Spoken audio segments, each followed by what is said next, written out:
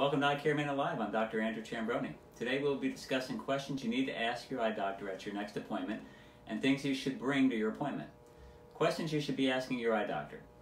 Am I at risk for developing an eye disease? What tests will you be doing today, and will you be dilating my eyes to check for disease? How should I monitor my eye health? How often should I have an eye exam? Is there anything I can do to reduce my risk of getting eye diseases in the future? Things that you can bring to your appointment, or you should bring to your appointment, are your health insurance card, your photo ID, your eyeglasses or contact lenses that you currently wear, information of any eye disease in your family, list of your medications and your health history, a notepad and pen if you have any questions that you'd like to jot down and ask the doctor, and if possible, someone to bring you to drive you home after you've been dilated.